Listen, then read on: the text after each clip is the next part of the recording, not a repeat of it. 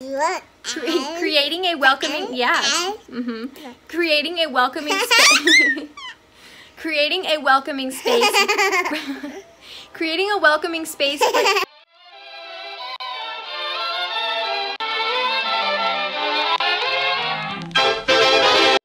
Hi, welcome back to Humble Homemaking. This is episode 6 of the Homemaking for Dummies series. If you are new to this series and this is the first video that you clicked on, I will link the entire playlist for the series up above and down below. This series is all about homemaking tips for the aspiring homemaker, the new homemaker, or the seasoned homemaker. And of course, if you're not a homemaker, don't feel left out. You can totally take these tips and apply them to your life as well. Create a welcoming space for your family and your guests. You don't have to have it perfect in order for it to feel welcoming and warm. I like to throw out a few throw blankets. I like to have more ambient lighting from candles when guests come over, because not only does it make it look pretty, but it makes it smell pretty as well. I always try to have something to snack on when I'm expecting guests, such as homemade bread or a homemade pretzel or cookies or something of the like. Wow, and then I also like to seasonally decorate. Right now my house is pretty bare because we are going through a decluttering phase. So right now I don't have very much behind me to show you what I'm talking about. But on these windows actually right here we have little paper snowflakes that my son and I made. And then I have a wreath on my front door that's winter themed. I go with certain colors for the seasons. So in the winter I like dark blues and reds. And then in the springtime I like my pastels. In the summer I like my brighter, cleaner colors like whites and light grays and yellows, vivid colors.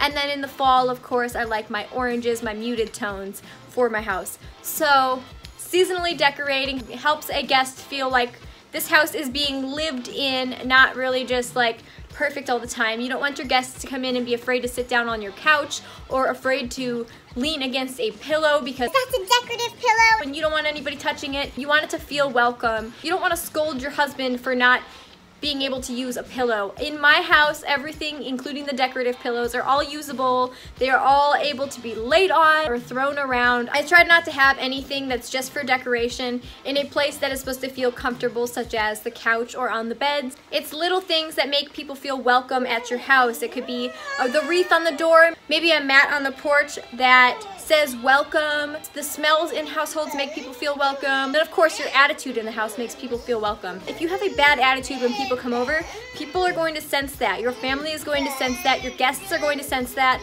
And they're not going to feel comfortable around you or in your house. So make sure you have a welcoming attitude as well as a welcoming environment. So creating a welcoming space brings me to the next point, which is to remember the art of hospitality. Be a hospitable host. That Feminine Housewife has a really good video on hospitality that I will link above and below. These tips in her video give a really detailed explanation and examples. People seem to have lost the art of hospitality. For the holidays and any other type of event, I jump on the opportunity to be the host because one, I don't have a lot of family out here, so every opportunity I have to spend with people that I care about out here, I will take it, because back at home in Michigan, my family has some of the best hosts for things ever.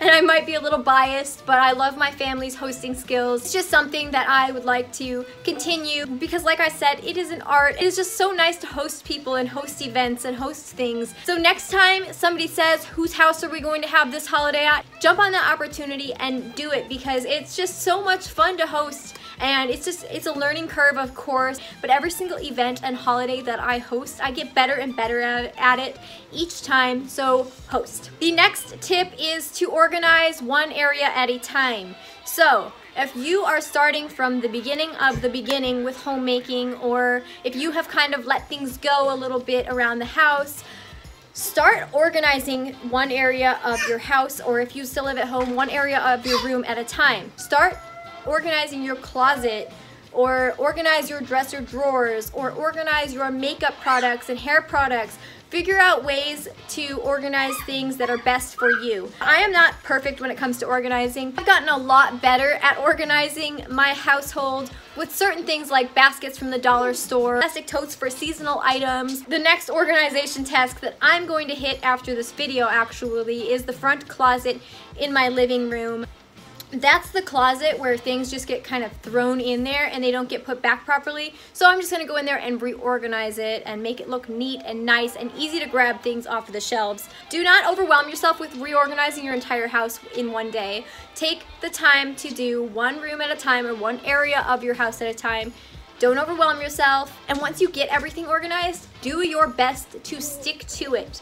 And if you are like me and things sometimes don't get put back properly, or sometimes they just get moved around, shuffled around a bit, make it an effort to, when you're cleaning that room once a week, reorganize things, move things around. With organization, you have to learn the art of decluttering. So decluttering and donating have to come before organization. So the next tip is to declutter and donate what you no longer use or love. So I have a lot of extra silverware and I don't need as much silverware as I have. So that is something that I have cleaned out, and I am donating a lot of the excess forks and knives and spoons that I have because I just don't need that many. With going into each area that you are trying to organize, take the steps to declutter and donate what you don't use. Get rid of what you don't use, because it's just creating dust and things that you don't need sitting around your house. The more clutter there is, the less tidy and clean your home feels. And I'm not saying you have to donate and get rid of all of your sentimental things because they sit on the shelves and you don't use them. No. But if something is just absolutely not being used and you don't love it, get rid of it. Beautiful. Think about it like this. If you are a thrifter like me and you go to the thrift store and you pick something out that you're like, why did they donate this? I love this. That feeling, they donated it because they no longer used it or loved it, and you loved it. You picked it up and you took it home and you loved it. So same for the items around your house. If you are not using it or loving it, get rid of it, because somebody else is going to find that item at the thrift store or find that item on an online shopping site and buy it and love it, okay? And so there's online thrift stores, there's ThredUp, there's Mercari, there is, what's the other one? I can't think of it, but I'll put it right here because it's like the most popular one. Facebook Marketplace, obviously Craigslist, which is a little sketch. There's all sorts of things that you can do to get rid of things, maybe make a little bit of money, help somebody out, and get your house in order a little bit easier and get your house organized a little bit easier. The next thing is to learn to be more frugal. I was always frugal, but becoming a homemaker, I have taken my frugality to a whole new level. Cloth diapering, I make my own dishwasher detergent, I make my own laundry soap, I make my own disinfectant sprays, all-purpose cleaners, vinegar, room sprays, soaps, sewing, all sorts of things. Thrifting, obviously. My son's playing the piano for us. Not only does being frugal save money, but it also helps the environment, okay? I'm not throwing disposable diapers away because I'm using cloth diapers. I'm not buying bottles and bottles of laundry soap because I am buying supplies every few months to basically make months worth or even years worth of laundry soap and dishwasher detergents.